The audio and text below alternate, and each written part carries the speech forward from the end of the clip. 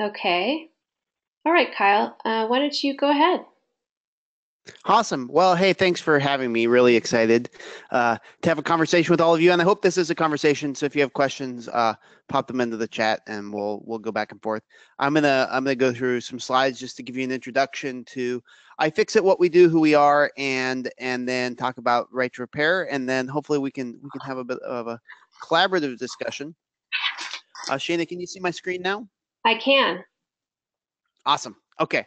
So I'm from the internet, and I like to show this slide. I mean, iFixit is a online community. Our goal is to teach everybody how to fix all their stuff, and that starts with simple problems like I'm a big IT crowd fan. So we always start with this, and then we go into more advanced troubleshooting if you have a Windows device. The classic advice is just to reformat your hard drive, which is not super helpful if you care about your files. With a Mac, there's a simpler but more expensive solution, which is to just take it to Apple and hand them your wallet at the same time. And so that's all well and good for Apple and their shareholders, but it's not great for the rest of us. And so that's what iFixit is working on. We're working on legislation around the country that would guarantee our right to repair, our right to be able to fix things. There are many repairs that you just can't do without help from the manufacturer. So we started the campaign a few years ago. Last year we made a lot of progress. That we had legislation running in, I think it was something like 8 or 9 states. And then this year there's even more progress with all of these states on board.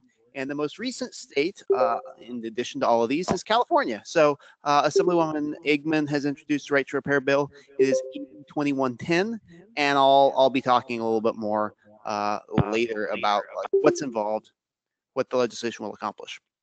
But let me tell you about iFixit first. So our goal is to teach everybody how to fix all of their stuff.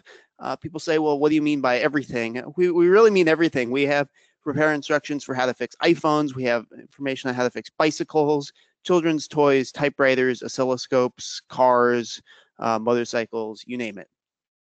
We're an open source community, so just like Wikipedia, anybody can add information to the site. And our thought is that if we can make repair easy and simple, then anyone will be able to do it. We want to make the obvious choice to fix something rather than throwing it away and buying a new one.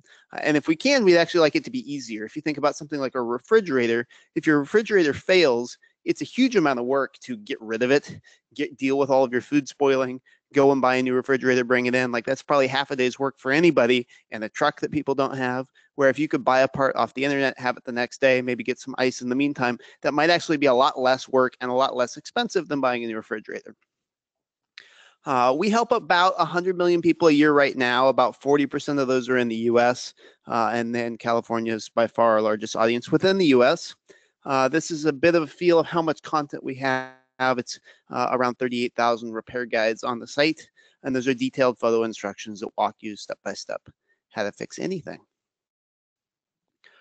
We started out in the Apple world, and Apple, I've got my share of concerns about how Apple does business, but one thing that they do that really makes our job easy is there are relatively few models of Apple products out there.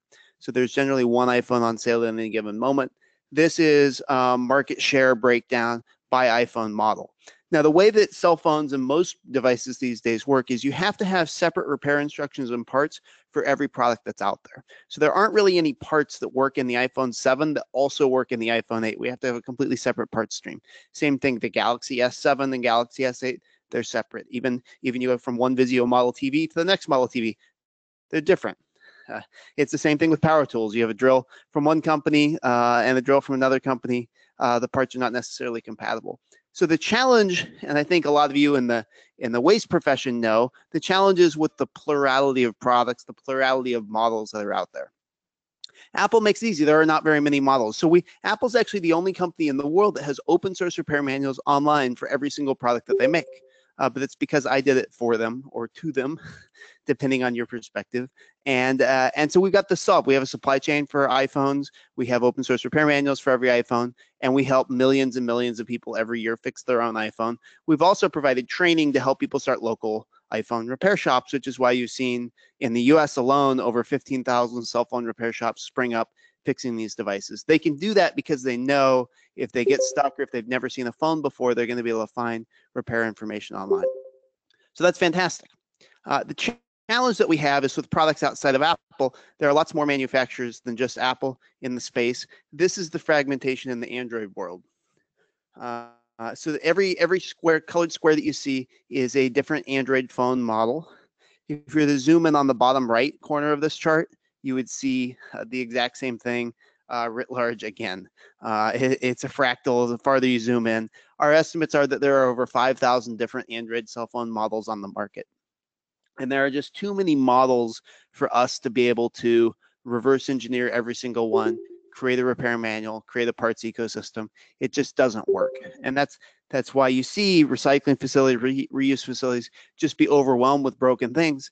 They'd like to be able to fix it. They probably could make money if they could fix it, but they don't have the detailed product by product knowledge that we need. So that's where iFixit's trying to solve it. It's just a challenge that may be bigger than any one organization or even a community as large as ours can solve. And that's a problem because the environmental impacts of manufacturing things. We tend to be particularly focused on electronics because they're so resource intensive in manufacturing. I've studied the e-waste problem in a big way, and we used to have repair shops in every community, and over time they have dwindled.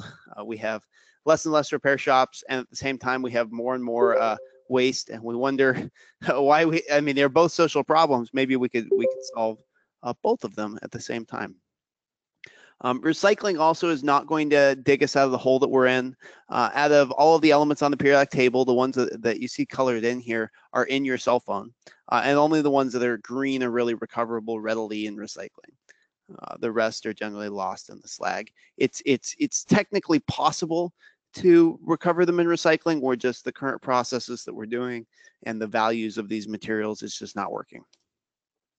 Meanwhile, electronics are migrating around the world. You've heard about the e-waste problem and challenges around in developing countries with some electronics. These are photos that I took at an electronics scrapyard in Accra, Ghana.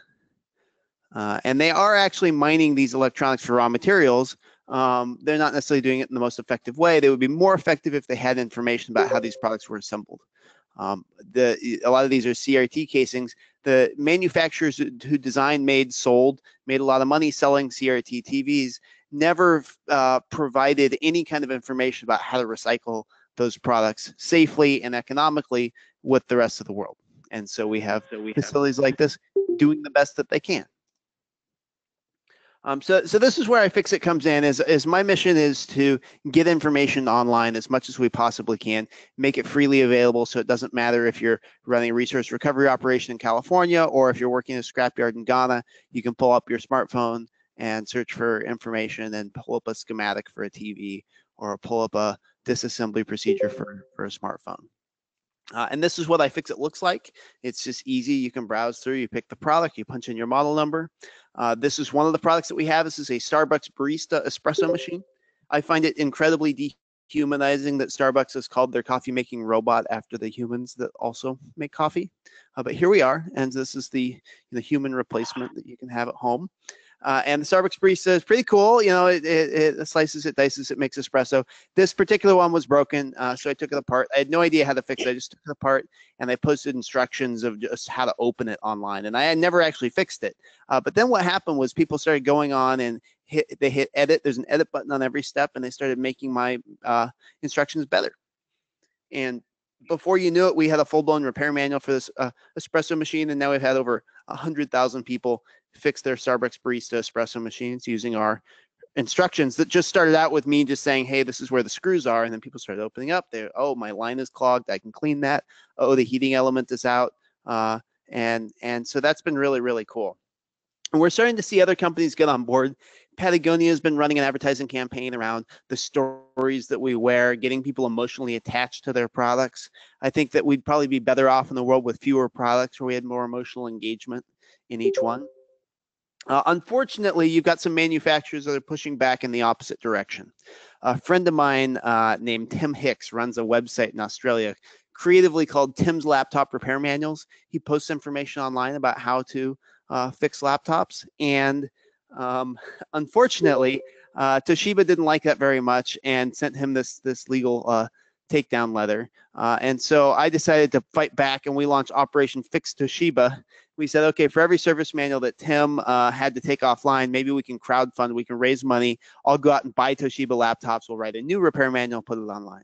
And we've been doing it ever since, and we've completely been able to replace all of the information that Toshiba made Tim remove. Now, what was the legal grounds? How was Toshiba able to do this? Well, they technically own the copyright to this information. If you think about copyright law, why do we have copyright law? Well, it's designed to incentivize creative contributions to society. It's designed to encourage movies and music and all of the arts and culture that we love. It wasn't necessarily designed to be a tool for companies to enforce planned obsolescence. But that's what we're seeing, is Toshiba is saying that the repair manual that they wrote is a creative work that deserves society's protection. And I think this is an example of overreach of regulation. We're seeing a law being used in a way that was never intended, and it's causing significant environmental consequences. I think this is something that we in the environmental community are going to have to take a step back and say, hey, is this a case where maybe this was almost too much regulation, that providing companies with this protection, this copyright protection around service information, maybe that's something that shouldn't be copyrightable. We need to roll back some of those laws. I made Toshiba a new logo in the process. I don't think they were very happy with me, but it felt it felt reasonably accurate.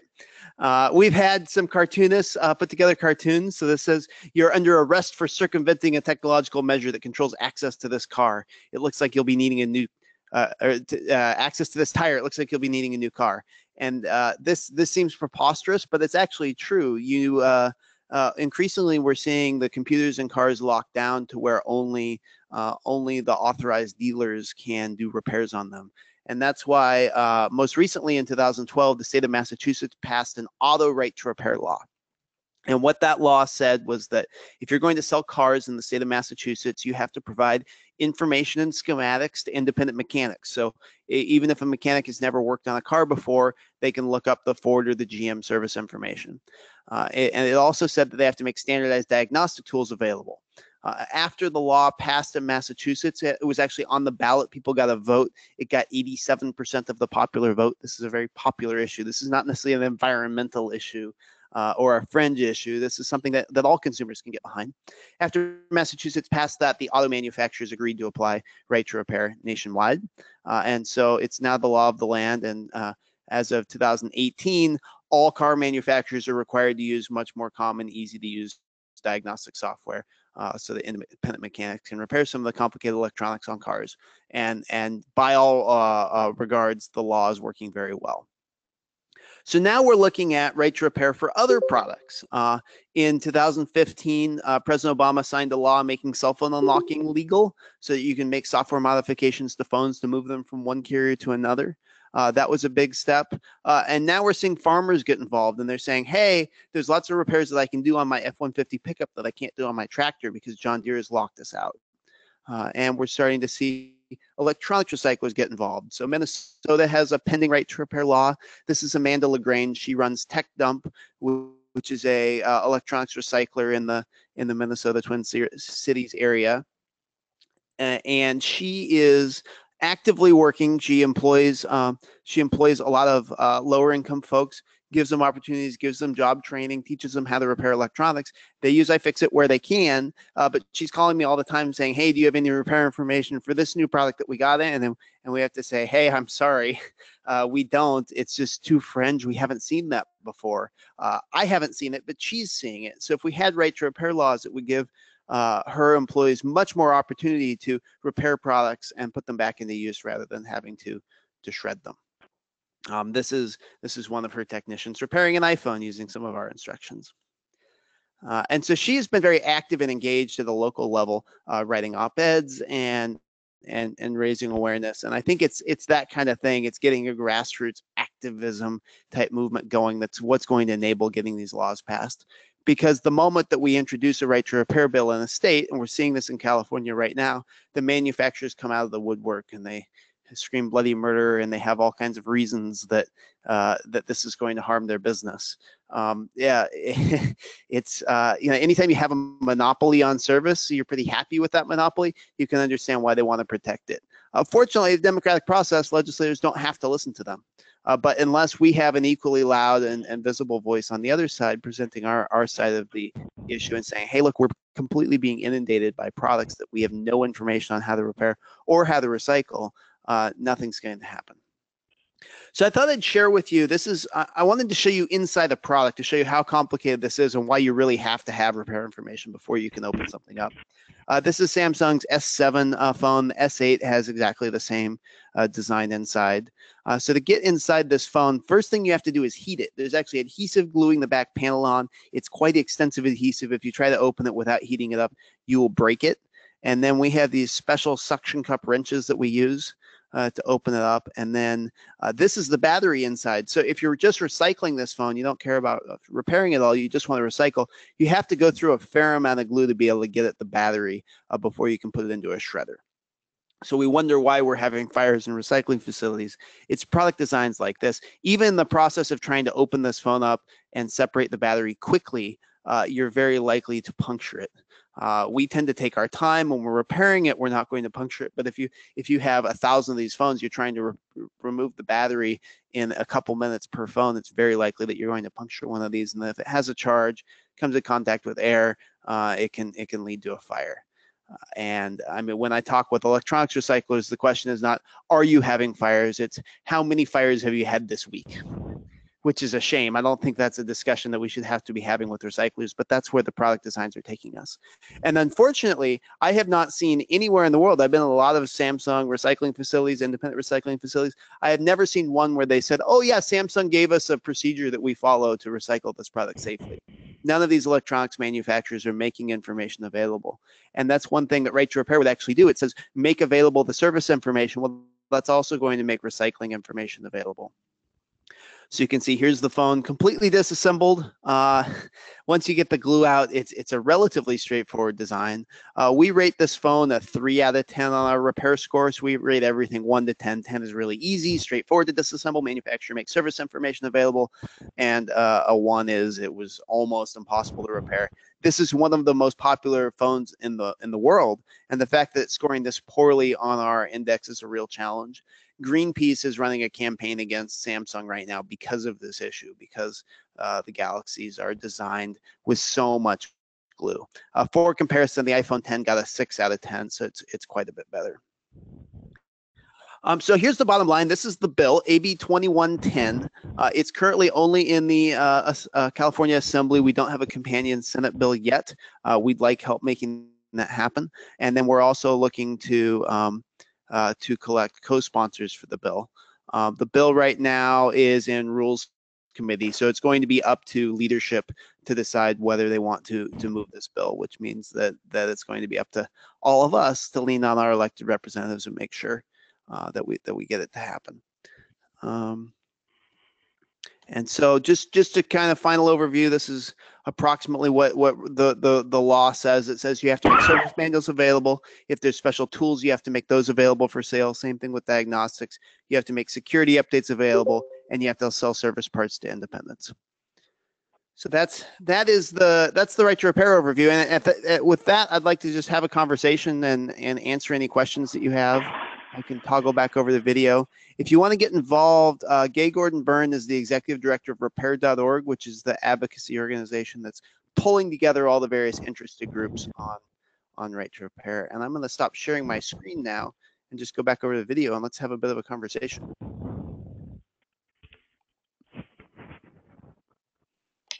Thank you, Kyle. Thank you. Yeah, so much interesting stuff to talk about. And you actually answered some of the questions I had in your presentation. Maybe that's happened with others. Right now we have only one question submitted. That's from Victoria, and I need clarification, Victoria, on your question. Meanwhile, I'll ask mine since I can. Now, and this is a little bit tongue-in-cheek, but not completely. So, do you sell tools to the public. You were showing some of those, like the suction cup wrench, which was really cool looking because it looks like a guitar pick. And I'm just wondering, since people may only use those once, do you take them back? We can. I mean, people can return tools. Our hope is that we design general purpose tools that you're going to use more than once.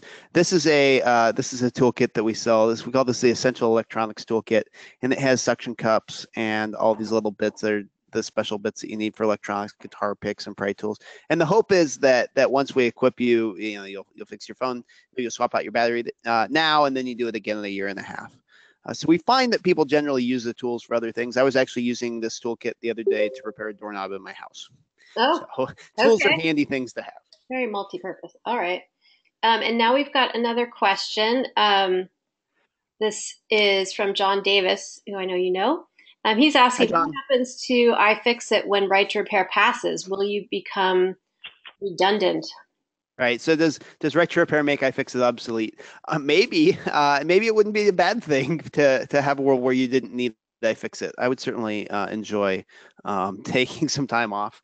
I think the challenge is that the information that the manufacturers provide isn't necessarily sufficient. At some point, I think the responsibility needs to pass from the people who design the product to everybody else. So I'll give you an example. I have a older Honda Civic, and I went to my headlight burned out, and so I went to replace the headlight bulb. And I had the manufacturer service manual that was written back when the car came out 15 years ago. And what the manual didn't know is that there's one bolt that holds the headlight assembly in that's designed for easy access to remove the headlight bulb, and it always rusts. And once it's rusted, there's no way to get it out, and you have to disassemble the whole headlight assembly, which involves removing the front bumper. And all of a sudden, my repair went from something I thought I could do in 20 minutes to an entire evening's worth of work. So that's not really the engineer's fault who wrote the service manual. That's just the product has changed since when they wrote it.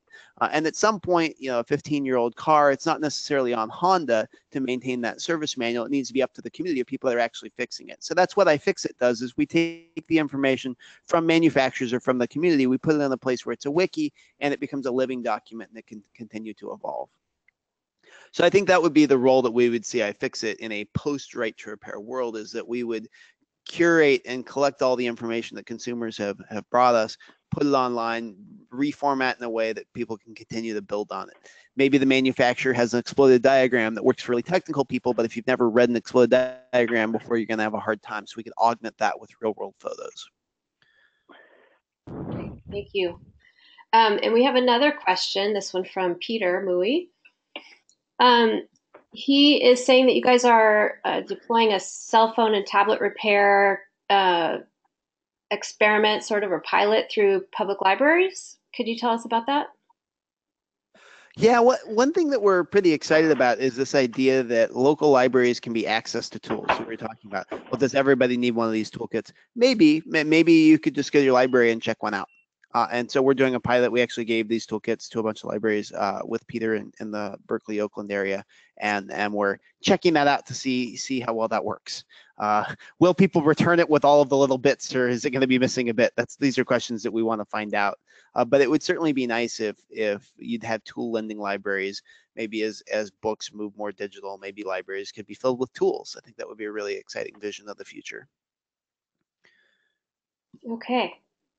And whoops, the questions are sort of jumping around. Okay, so another question to do with AB 2010 and whether it covers just electronics or other categories of products or materials as well.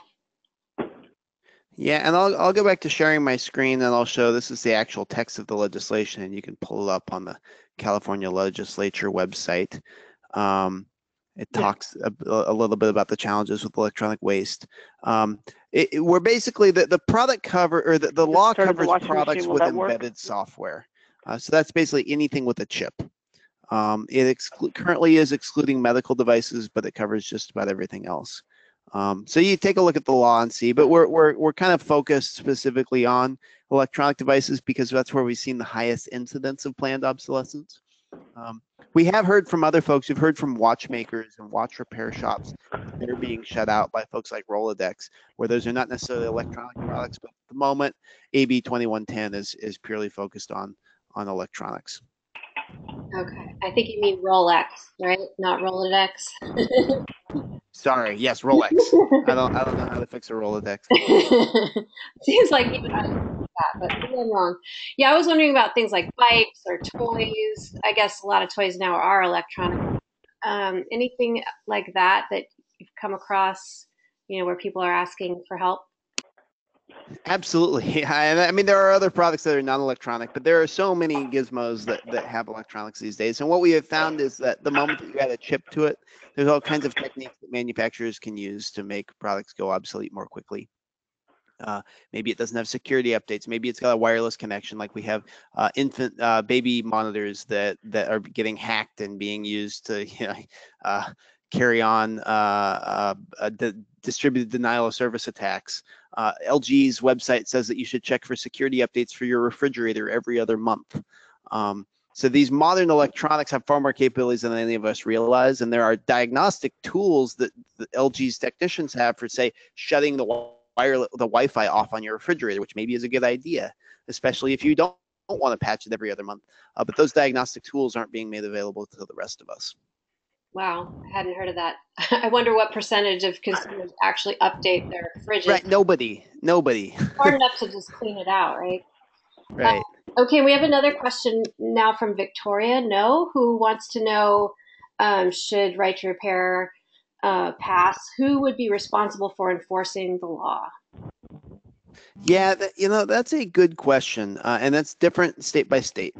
So in with the California bill, and just speaking to that, it's up to the Attorney General, and you can look. It's at the very end of the bill, but it says basically city, county, or state may impose a civil liability on the entity that violated it, fines of $1,000 per day for the first violation. But then the Attorney General is also empowered. So I think it's a reasonable enforcement a clause. You could file a civil suit against a company under this law. I think we've seen existing the California lemon law is a good precedent for this. It requires that companies in California make service parts available for 7 years, and there have been lawsuits under that law that have been effective. So I think we're building on that precedent. That's actually the longest in the world. There's no other state that requires manufacturers make service available for 7 years, and that has been very effective. It's funny, like the laptop I'm talking to you on. This is a 6-year-old laptop. There's no way Apple would be making service available for this laptop if it weren't for the California law. And as a matter of fact, if I took this laptop to any other state in the country and asked them to said I want to pay you to repair it, they wouldn't do it, but they do the repairs in California because they're legally required to. And that's a great thing for consumers and for the environment. If I can host a webinar with all of you on a 6-year-old laptop, it's perfectly functional. Yeah. Let's see. We have another few questions. I'm just scanning through them. So from your point of view right now, what would you say the biggest obstacles are to this legislation passing in California? For the challenges are it's the manufacturers. You have some organizations like CompTIA that have taken money from Apple. Apple is the primary organization.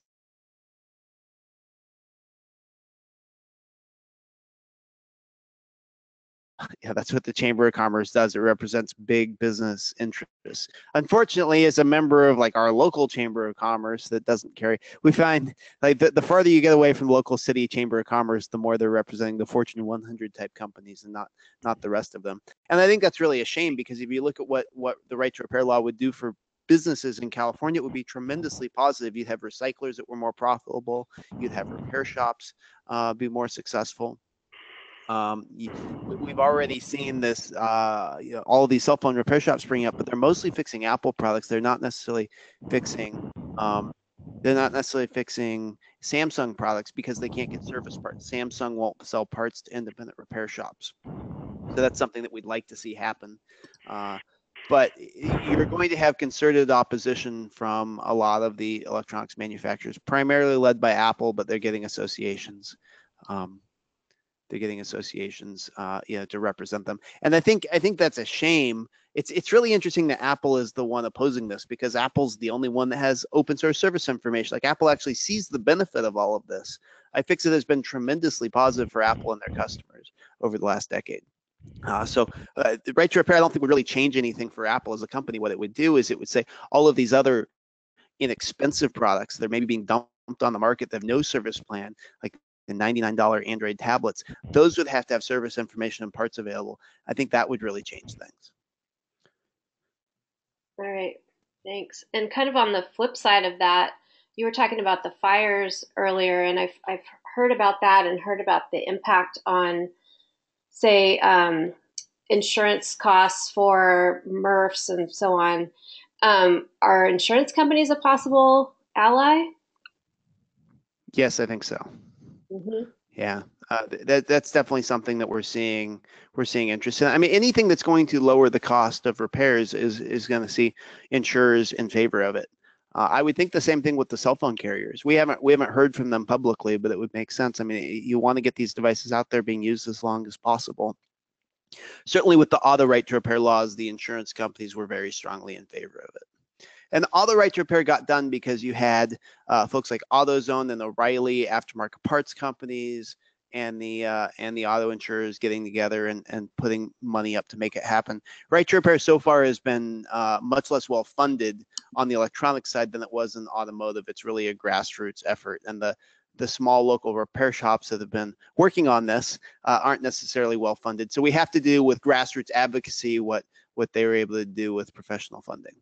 And we've been very successful so far, and I think we can continue to be. I mean, every California legislator that I've talked to has gotten dozens of calls from their constituents about this issue. So they're hearing about it. We need more formalized support. We need cities to come and start sending letters in support. We need to be looking at our waste streams and saying, hey, how much can we reduce this? I don't think it's going to be possible to go to a zero waste future without right to repair legislation. It's not going to solve that. It's not going to get us there, but it's going to be a major stepping stone on the path toward a zero waste future. Absolutely. And that's really why our group, PRR, exists, is that you can't recycle your way to zero waste. Right. So that kind of leads to the next question, which is what can we all do to support your efforts? I know you've got a tool on your website, not a physical tool, but a tool to help you advocate for this bill. And, maybe you can give some specific instructions about what would be most helpful. Yeah, absolutely. So you can go to california.repair.org. This has a brief summary. We have a letter writing tool where you can write to your representative. And then there's kind of an FAQ at the bottom with more details. If you have an organization, you have a mailing list, send this out to your folks. You can geo-target, just send it out in California, tell people the bill number, have them write their legislator, or even more powerful, have them make a phone call. So this is a nifty tool that I put together. You don't have to know who your legislators are. Most people don't. That's okay. Punch in your phone number, punch in your zip code, and we'll actually call your phone and connect you straight to your representative one at a time. So it will call each of them as soon as you're done talking the first one. They hang up. It dials the next one. So this is a really, really useful tool to get people talking to their representatives without any prior experience. They even have to know who they are or what their phone number is. We'll connect you straight through. That's great.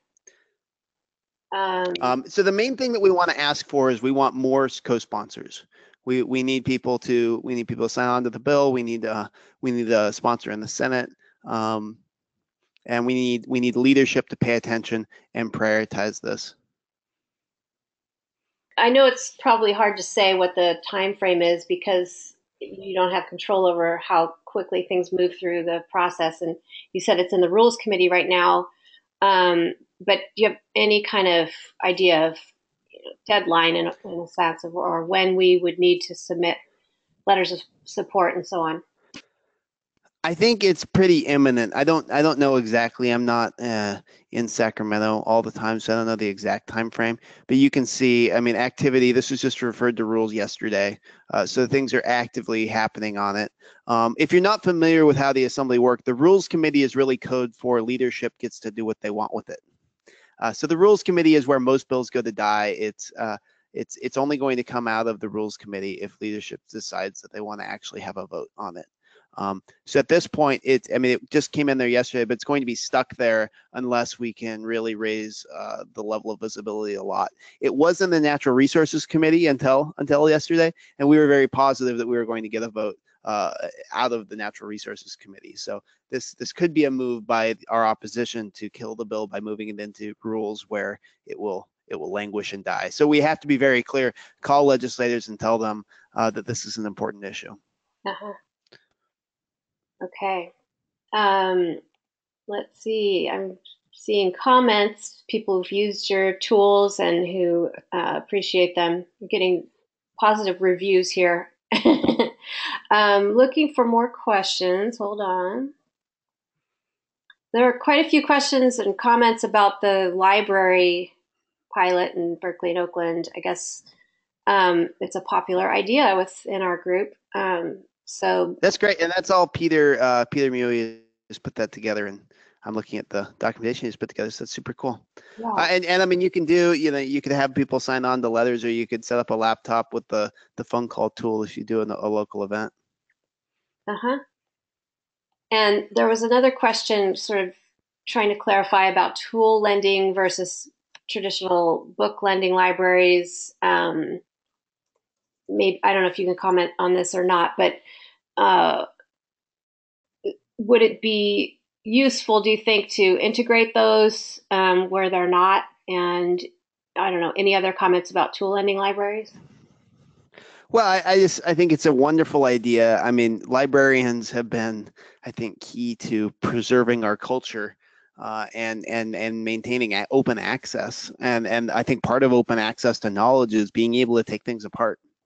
So, for example, one of the tools here is this super tiny bit.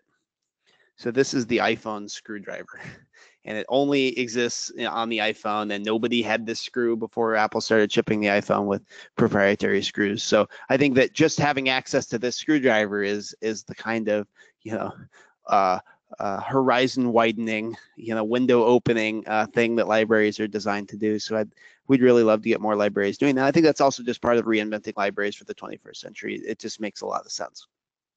And I think also you think about what are the organizations that cities run. Cities tend to run waste recovery facilities. Cities also run libraries. They traditionally haven't had anything to do with each other. But what we're finding in the modern world is that the knowledge of how to fix things is really necessary to prevent them from going into the waste stream. So I think bringing together two city-controlled resources could be a really disruptive way to address a challenge, empower individuals, teach engineering to young kids. We've done events for children at our local libraries where we'll have them take apart cell phones and their eyes just light up and they have a blast. They think it's amazing, and they come away from that much less afraid of technology than they ever were before. Yeah, it does seem like a natural pairing. All right, I'm looking at our questions here. Any lessons to be learned from other states who've passed R2R? Yeah, so nobody has passed right to repair for electronics yet. Oh. Massachusetts passed right to repair for autos. And I think the lesson there is they tried to do it through the legislature for a couple years in a row, and they were able to get stopped behind the scenes with things like the rules maneuver.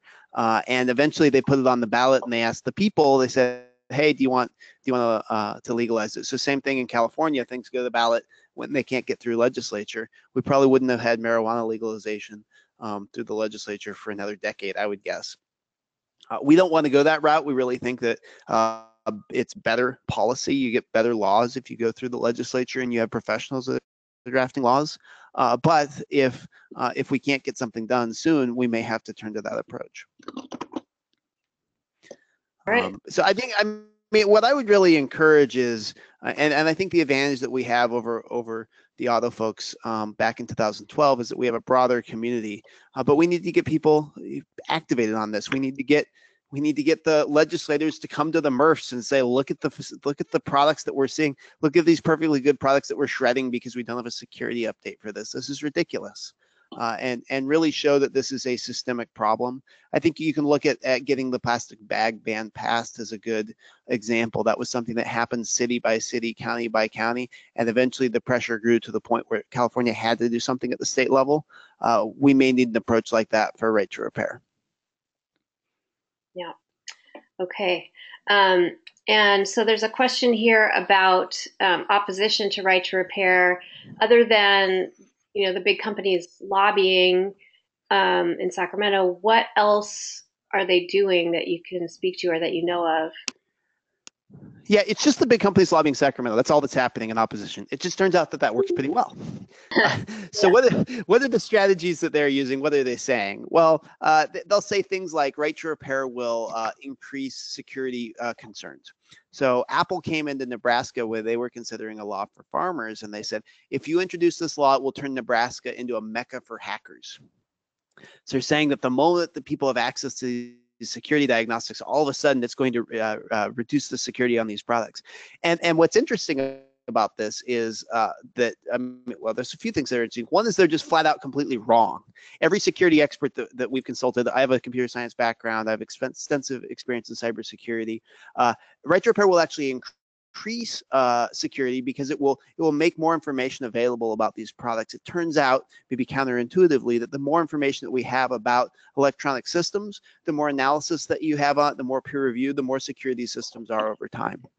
That's why a lot of the systems that underpin the internet are all open source. Being open source doesn't make them less secure. It actually makes it more secure over time because there's more eyes on the problem. We found this with automotive as we've had more computers move into cars, the more outside security researchers have been able to go in and find problems. It's always the good guys that are following the rules. If they have access, find problems, report it. The bad guys, if they find problems, they don't report it. So right to repair across the board will improve cybersecurity. And that's what I find entertaining, is that their best argument for fighting against right to repair is one where they're just objectively, factually wrong. Right. The real argument against right to repair is just that they want to preserve their monopoly. Apple told legislators in New York that they would be perfectly fine with right to repair as long as they excluded smartphone glass. So I think that's fascinating. Really shows Apple makes over $1 billion a year fixing iPhone screens, and they want to continue to have their monopoly there. The opposition is pretty transparent. There aren't any real good reasons, but we do have to fight through, I call it FUD, fear, uncertainty, and doubt. So they'll talk about cybersecurity. They'll talk about safety challenges. They'll say, oh, well, people hurt themselves fixing their cell phone. And my response to that is usually, I've seen more people. I've actually never seen somebody hurt themselves fixing a phone. I have seen people hurt themselves using a phone with a cracked screen. So we're at more threat from broken devices or from recyclers that are attempting to recycle products without any information about how they work than from information. It's interesting that, they're saying making this information available will make us less secure. Making this information available will cause safety problems, and I've never seen information hurt people like that. I think I do remember something on one of your videos when some of your colleagues were trying to repair a Keurig machine, coffee machine. They did hurt themselves. Am I right? I did. I cut myself open trying to open a Keurig. Keurig is a perfect product. It would be covered by this. There's more electronics in a Keurig than there are in a laptop. Wow. It's a product that really ought to be regulated more because there's a large amount of resources that go into a Keurig. It's not designed even to be cleanable. We're not talking repairable. We're just saying like, hey, after I've had my Keurig for a couple of years, maybe I get some mold in the lines. I want to be able to flush it out. It's not designed to be able to take it apart and just clean the tubing inside it. Which is something that every coffee maker should let you do. The outside case snaps on. So that's the kind of thing where we should have an exploded diagram schematic saying this is how this thing went together so that we can disassemble it for recycling, disassemble it for cleaning. So do we need right to clean legislation? Maybe so. Okay. And Victoria from CalRecycle just wanted to thank you for acknowledging the bag ban, because I gather that was something she worked on. She said the effects can already be measured. And then we It's have, huge. It's such a big deal. And you look at how it happened. That was really a grassroots movement. It was something we needed to ban at the state level, but it was folks like Victoria, it was all of you. I mean, it was a concerted, organized effort, but that really happened one community at a time. And eventually we had this critical mass snowball effect that got it done. And absolutely, you see the impact. I mean, our Surf Rider Association here in town is very happy with the outcome. right. So going through the questions again, let's see, got quite a few. Let's see. So John Davis looks like he's done his homework. He says, you told Inc., I guess Inc. magazine, that 94 million people were helped by iFixit in 2016, but that your goal had been 100 million. Did you reach that goal in 2017? Good question. Yes, we did. Yeah, I think we were over 100 million. I think it might have been closer to 110 million people used iFixit to fix things. Awesome. So that's really cool if you think about, figuring out, like, okay, maybe that was 100 million smartphones, 8-ounce phone, but you multiply that out, it was actually 500 pounds of raw material that goes into every single phone that we have. So we are starting to have a measurable impact on the material ecosystem of the world. But we're not going to stop until we have built out systematic access to everything that people own. Yeah, and for some reason it didn't occur to me till just now that, of course, you're talking about people all over the world doing this. Do you have a sense of any of the far-flung places where people are? It's all over the place. I was looking at our analytics yesterday. We had 20 people from North Korea on iFixit Oh my goodness! last month. Wow. I don't know. I don't know who they are. Maybe they're the security guards. But no, we have people all over the place using iFixit, and that's the goal. Is you have open source information. Like, I don't know who they are. I just want to put the information out there, have it be useful, and let anybody anywhere in the world use iFixit. We just launched the website in Korean last week. We're really excited about that, so that hopefully maybe we'll have more of an impact on the Samsung and LG engineers. And interesting comment about North Korea leads to another question from Peter. He's saying, right to repair is really critical, or maybe critical to democracy itself. He's suggesting we, as voters, should have a right to, quote, interrogate our voting machines. Any thoughts about that? Yeah, I mean, I think that's an interesting question. We could talk about voting systems and digital voting systems for a long time. Certainly, knowing how these things are put together is essential. And the more transparency that you have, he brings up security via obscurity. That's effectively the manufacturer's argument against right to repair. Is they're saying it's secure the way it is.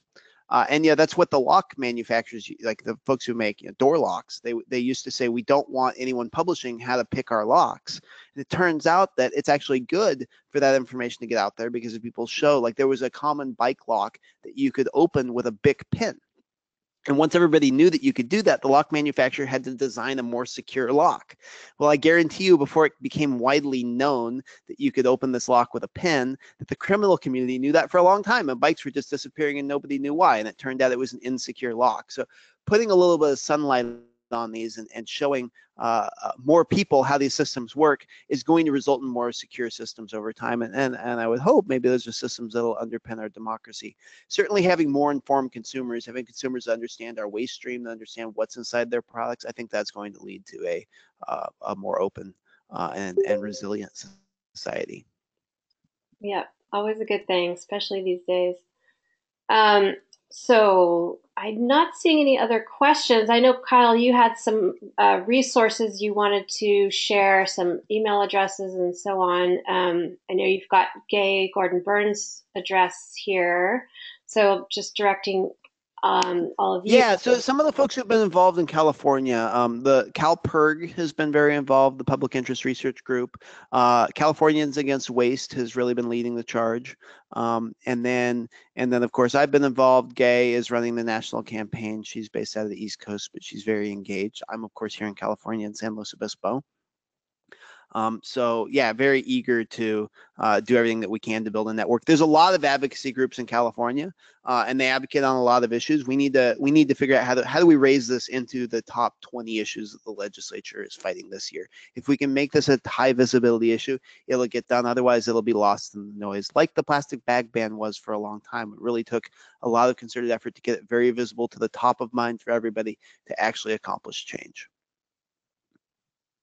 Okay, well, I think we have time for one or two more questions. Paul Freund has a question about manufacturers maybe leasing products instead of selling them. How would that be handled by this legislation?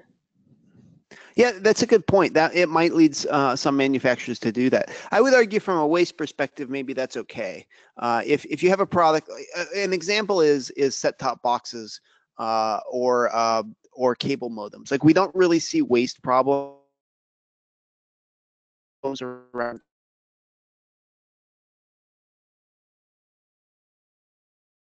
said, hey, we don't want to be subject to right to repair. We only want to lease our products. That's fine as long as you're taking it back, dealing with centralized recycling, resource recovery. That's perfectly okay. I think that could be a circular economy type outcome from this.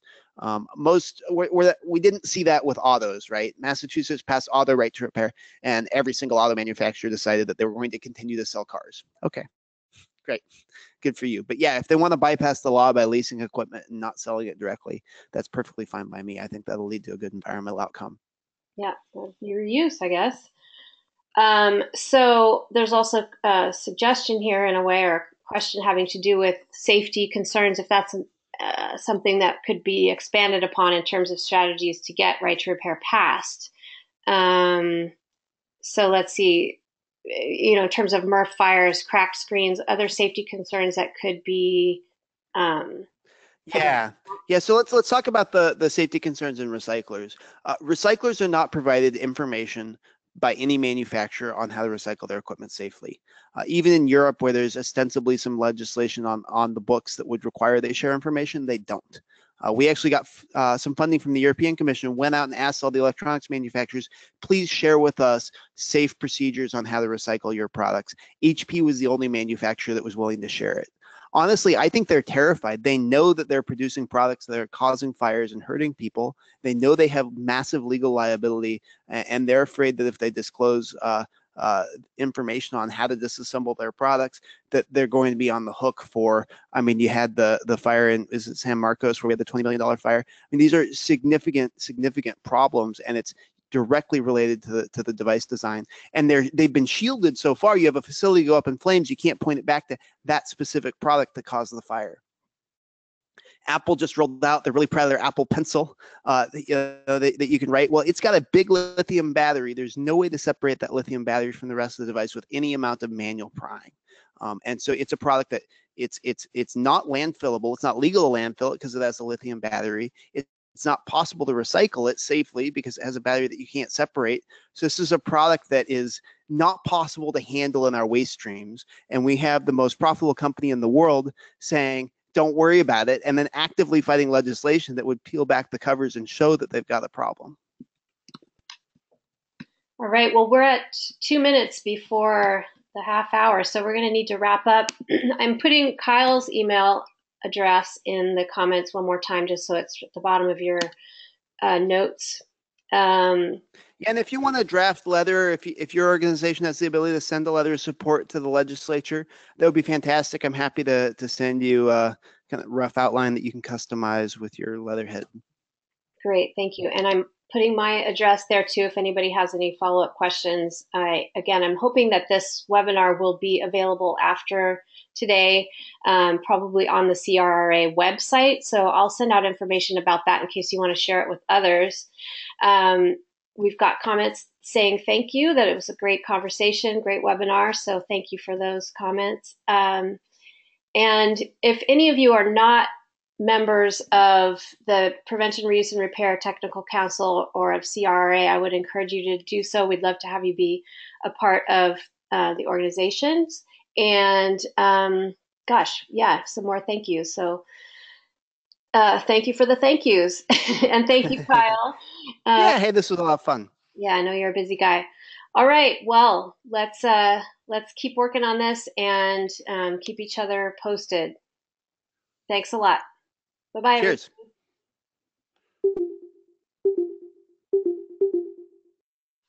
Everybody.